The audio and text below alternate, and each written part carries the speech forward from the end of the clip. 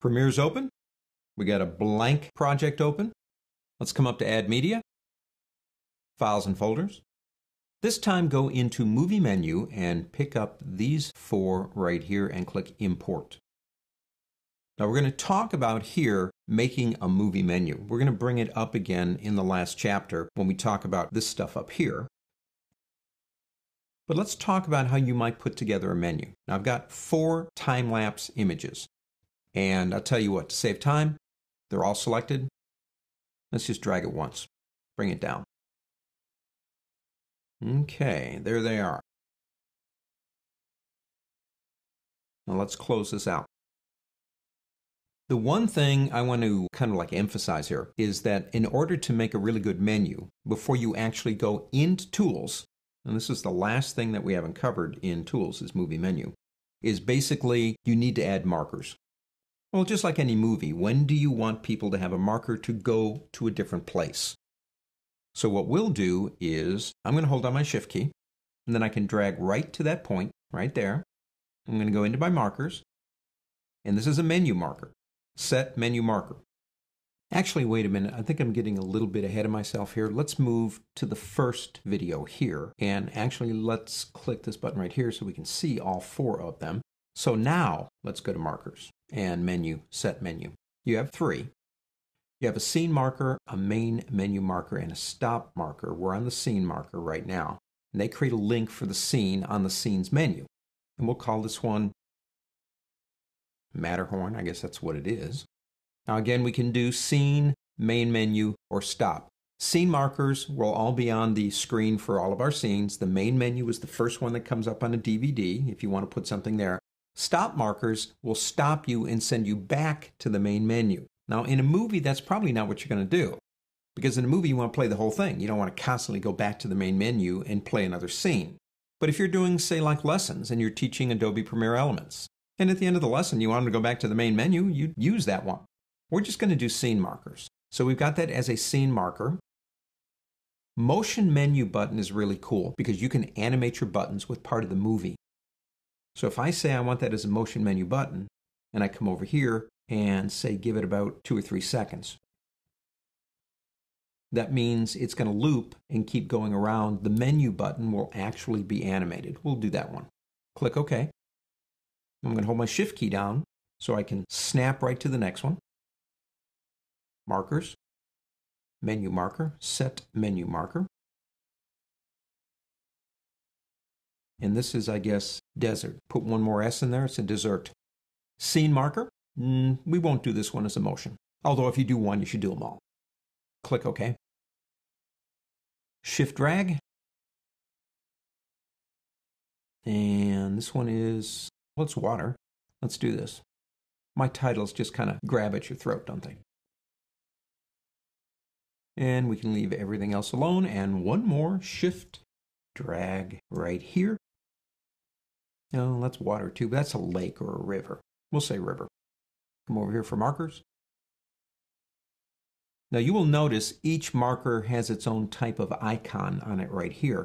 And what that means obviously is what they are, so you know what they are over here. Let's take this one up here and we'll call it river.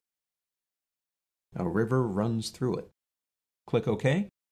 I'm going to go to the end. Now I need a stop marker to take it back to the main menu.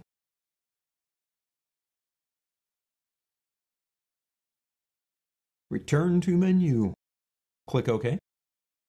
Okay, we've got our markers, but now we need our menu.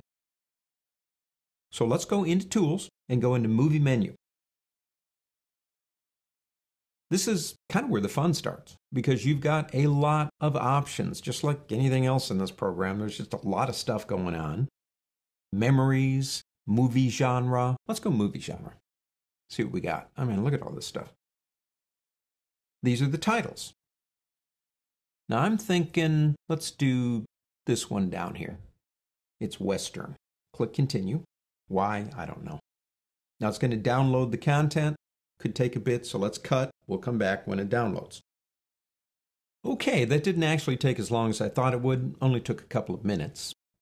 But now that we're here, we have things like our menu background. Now you can put in a different one if you want to. We'll kind of leave it the way it is. If we drag our own in, we can make it animated right here if you want to do that. Let's go ahead and drag that down a little bit. You could add audio. Sometimes that's cool. Sometimes that's annoying if they keep playing the audio over and over again until they get into the movie. So I would say try it. You know, if you don't like it, you can always take it out. The duration. Now we're going to leave everything actually at what the defaults are. You have motion menu buttons, and we're basically going to use these items. It already knows about those because we set it up to actually be the buttons that are going to be over here. So if we like what we see, and hey, what's not to like? You can go up to this button right here to preview the disc. Now if you click that button, you're going to see something like this. Now you have an exit button down here, but these buttons do work. This is what someone would see if they're watching this on their DVD. And here's our scene selection. Now notice it went blurry for a second. There's a lot of processing going on here to make this work and pretend it's a DVD. It won't have this problem when you're actually running it as a DVD. But as you can see, we do have an animated button up here, a motion button. You got all this really cute stuff. You want to go to one of them, just click the button. Now don't forget, the only stop button we have is at the very end of the whole thing. So if we let this play through, it would go to the next, to the next, to the next. See, it's going to the next. I think this is the last one. And once it gets done with this one, because we put a stop there, it should take us back to the main menu. There it goes. So to me, putting a movie together, let's exit out of here for now. Putting a movie together requires a lot of thought up front on how you want it organized. Now you'll notice we have a scenes menu here. Now the scenes menu gets the same control as what you saw over here. You can change audio, change the background, you can do just about anything you want to. But I think the most important thing to remember for a good organized menu is to set up these things up front. Now we're going to talk a lot more about what we just did here in the last chapter when we actually make a DVD, but I wanted to show you this because it's actually pretty easy to work with. You have a ton of choices on what you want, and you can modify them if you want to with your own audio and your own video.